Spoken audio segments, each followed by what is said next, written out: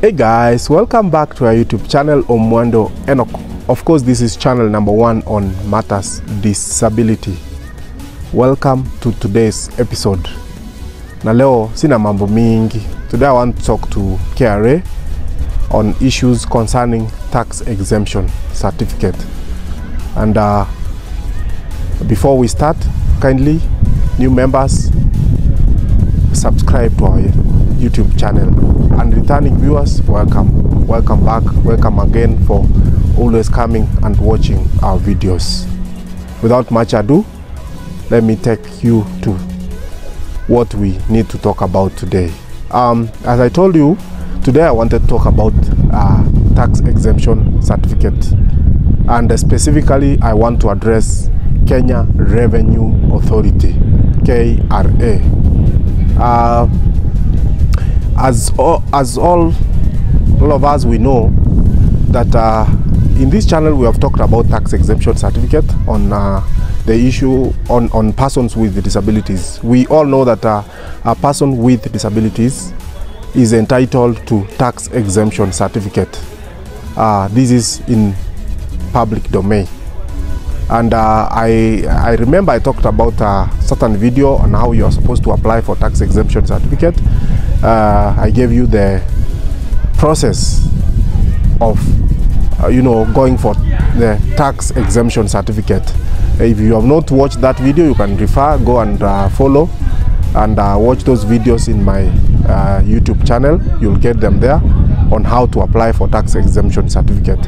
But today I specifically want to address KRA, because we all know in that channel I talked about how one is supposed to apply for tax exemption certificate, and we said that exemption certificate, it is a very tedious process, a very tedious procedure, because you need to go and be assessed by the doctor. You go, you fill the form, you go to the employer, you written a letter to the employer, the employer will do a letter to you, you'll go take that all those documents to Kenya, the National Council for Persons with Disabilities, and then you'll wait for vetting. You'll go undergo vetting.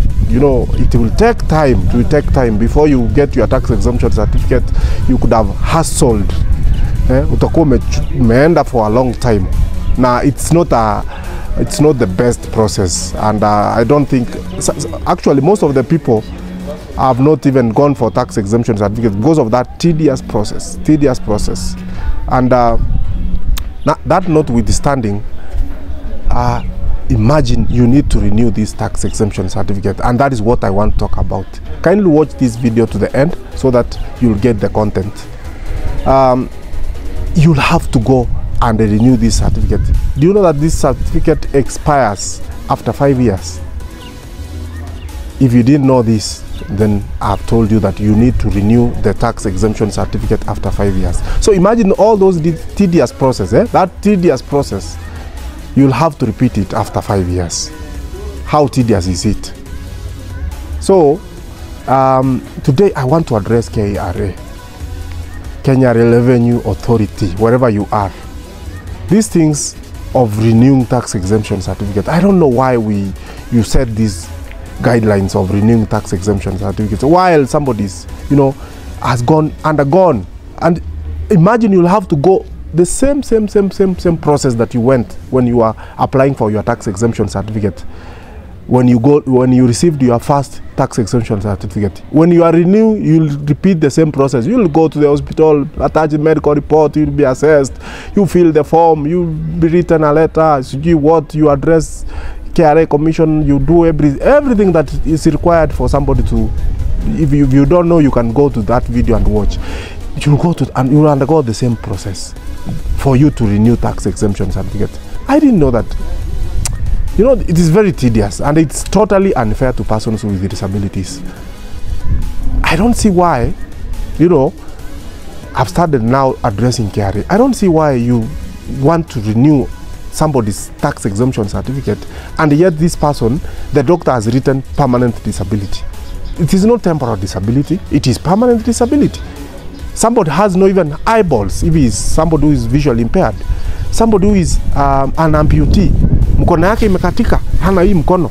There is no miracle will happen until Jesus Christ comes the second time for those who are believers.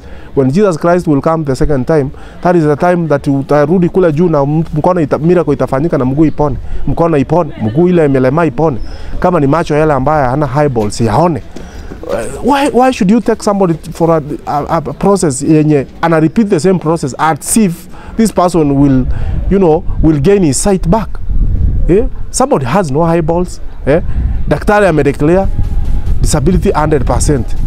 Ama amedeclare disability 50%, 40%. Na tena akasema permanent disability. Why should you take this person back to, you know, to go and renew tax exemption certificate? And yet this is a person who has been pronounced by the doctor that has permanent disability, or she has permanent disability. I thought that you need to do this renewal for those ones who are temporal, wale ambao wameandikiwa, because I understand tuko na categories mbili, permanent disability na temporal disability. Yule ambaye amepata accident na maybe anaendelea ku take care of daktari nini, maybe with the time huyu mtu atapona na atarudi to his or her normal life. This is the person who is supposed to undergo the same process, and actually it's not supposed to be like that. You are only needed to have a report from the doctor. Why should I go to the same process? Ni jaze form, nifanye sijui nini? If I'm only giving, you know, I'm giving my opinion. If this person has a disability, number one, it is the doctor has written temporal. I thought, or I think what the KRA you need to do is give him a temporal tax exemption certificate. Then after some time, you will send him back to the doctor so that he can go and assess him or her to see whether he still qualifies for tax exemption. And if he qualifies, you still give him still a temporal tax exemption certificate, but undergoing for only medical assessment, not all these other processes that apply. And if somebody has been pronounced by the doctor that he or she has a permanent disability, why should you subject him again to undergo the same process at then aende ku renew? Why should somebody renew the tax exemption certificate? The only thing you need to do is huyu mtu mpatie exemption certificate yenye ni ina run mpaka wakati ule ata you know is going to retire. If somebody if he or she works with the is employed, whether private or public, umpatie so that he read kwa slip yake, kama slip zile wanyo tuna receive slip tunajua ina expire lini. And for a person with disabilities, if you didn't know, you're supposed to be given 5 years more. Because in Kenya somebody is supposed to retire at 60, so for a PWD, person with disability, he will retire at 65. So you will just give him until he reaches 65 years and exit service, na hiyo exemption ina expire. That is how it's supposed to be. And if it is a businessman and you have confirmed that this person is a person with disability, you give him that. Anaran biashara yake, bora anarudisha returns.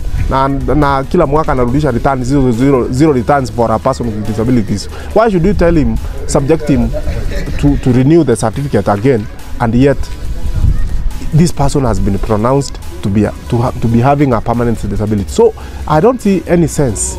It doesn't make any sense to subject somebody to the same tedious process, the same exercise, and yet this person will never see in his life. If he's a person with visual impairment, will never walk properly. If he is a person with physical impairment, he will never hear. If he is a person with hearing impairment, why should you subject him to undergo the same process? You should give him once and for all the certificate, tax exemption certificate, once and for all, and that is all the end of the road. And even when it comes to I'll talk about the duty-free car. Today I just want to talk about tax exemption certificate. I'll also talk about the duty-free, because it's another problem. KRA, you are giving people hell of problem when it comes to importing of vehicles, but I'll talk about that later.